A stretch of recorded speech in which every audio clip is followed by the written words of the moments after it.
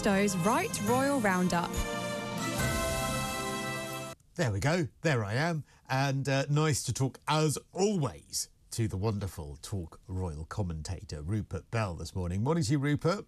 Morning, Cristo. Nice to talk to you this morning, as always. And lots in the newspapers this morning, actually, about some of the royals. Let's start by talking about, apparently, Boris Johnson, in his memoirs, he claims that he was asked to persuade Prince Harry to stay in the UK. He said that he spoke to the Duke of Sussex for 20 minutes. He said it was a manly pep talk. I would have thought he only gets those from Meghan. And the prince still decided to move his family to North America. I mean, maybe it was the conversation with Boris that sent Harry over the edge. But what do you think of that?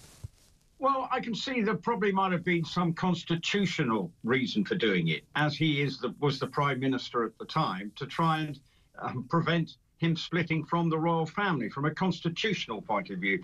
And probably during that 20 minutes discovered that Harry wasn't for turning, and then off he was going to go. But I suppose everyone was trying to somehow make sure that Harry was making this for all the right reasons. Well, Harry obviously feels he's made it for all the right reasons. But from a constitutional point of view, Boris stepping in last minute, well, eccentric though that may seem, but actually from a practical point of view, I don't see that as a total surprise at all, because I'm sure the whole royal family, the institution, and indeed probably within the sort of wheels of government, were probably disappointed that he felt he had to take this course of action. And Boris stepping up to the plate, nothing really surprising about that. But as you say, it may have been the straw that broke the camel's back.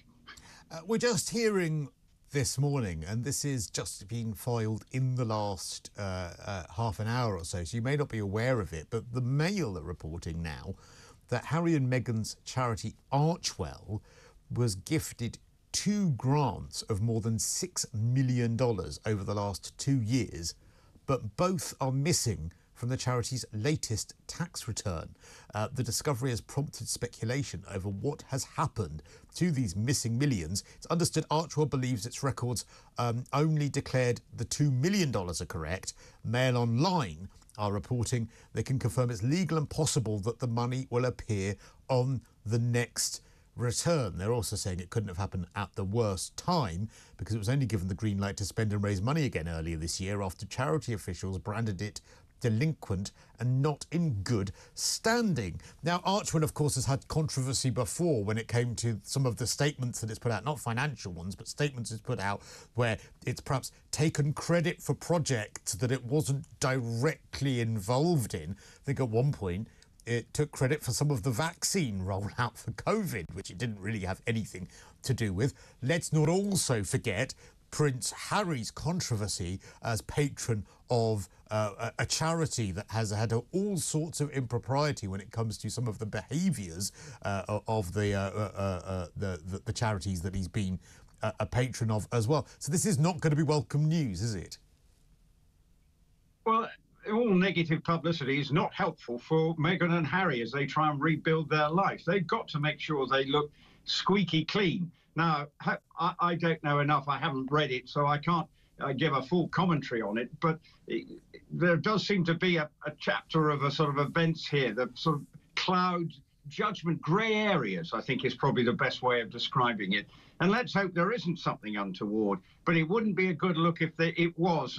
But really, they should make sure that their accounting is absolutely squeaky clean at all times, because you know, whether they like it or not, there will be a spotlight on them and the way they're going about, about going about a business. So I think whatever, it's clearly something that's going to give the Archewell people a little bit of a headache to make sure they get the picture absolutely right and that there is no impropriety. And I think that there are 2 issues here, actually, regarding these sorts of stories. One is their turnover of staff, because when you have a regular turnover of staff at really short intervals, things get missed, inevitably, in any organisation. I mean, I have a bit of sympathy for them with that. Of course, Some people might say that the turnover of staff is because they're not particularly nice to work for, but that's got to cause issues. But secondly, is this not an example, once again, we've seen it when it came to some of their royal tours, where they've ended up perhaps taking finance for some of the security from some rather dodgy and dubious figures, that not being within the royal fold but carrying out royal things like being involved in charity, going on royal tours, when you haven't got the due diligence done by being part of the royal machine, that's going to lead to these sorts of things potentially happening. And I think that's one of the problems. The safety net of the royal family is huge, and there's sort of checks and balances within to make sure that everything is done properly. And maybe, as you say, the high turnover of staff is something that then is a big problem for them, not just in Archewell, but full stop. And that, as a result, can cause problems. And they need to make sure that everyone's got their eye on the ball, because maybe Meghan's quite difficult to work for. There's a good deal of pressure to get everything, everything 100% right. And that is a big concern for them going forward for the Archewell team. How can they make sure they are seen to be doing everything right? But if you've got a high turnover of staff, you need loyalty at all times from your staff. Now, people move on all the time, but it just does seem to me, in this case, the human drain is enormous, and sort of the churn within Archewell does not help their cause. But let's hope that there is nothing untoward in this, because if it is, then that's going to add further sort of problems for the Harry and Meghan machine going forward. One final story around them this morning and the Harry and Meghan machine. Many people are apparently saying that this new documentary, I didn't realise this, but it's about polo. It's 5 parts, which is, I don't know, is there that much to say about polo? And apparently, Nacho Figueras, who is the Argentinian player who is a friend of Prince Harry, that is the main focus of the documentary. The Netflix bosses are saying, and bearing in mind their deal with Netflix, for which they were paid millions, is coming to an end, the Netflix bosses are apparently saying, well, hang on, where's Harry in this? He's barely featuring at all. How can we have a 5-part documentary on polo featuring Prince Harry that doesn't feature Prince Harry? This is the problem. If it's just about this guy who does like to be the centre of attention, there's no two ways about it. He is, he is someone who is not frightened of a bit of publicity and attention seeking. But for it to be a good documentary, yes, it should feature Harry, but of course he doesn't want to be featured. So, but actually, what's going to be the story? Is it just going to be how this sort of playboy figure within American polo circles conducts his business? Well, it's not going to draw many viewers unless it's got, we've got obviously the new Jilly Cooper novel coming out.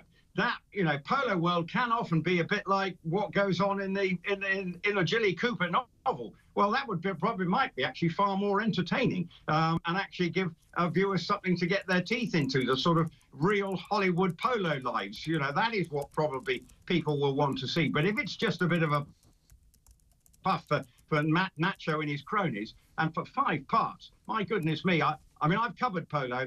It's entertaining. It's a pretty difficult sport to watch when you watch it live. No one really knows what's going on. They're basically going on there to have a nice cocktail in sunny conditions, because half the people haven't got a clue what's happening, but they just think they should be there. That's what polo does attract, even in this country. It's a highly skilled sport, but in real terms, this ain't going to move the Netflix dial at all. I'm absolutely convinced. Prove me wrong. Happy days. Nacho, if you've got a really good story, then it justifies 5 parts, then kick on. But I'm not...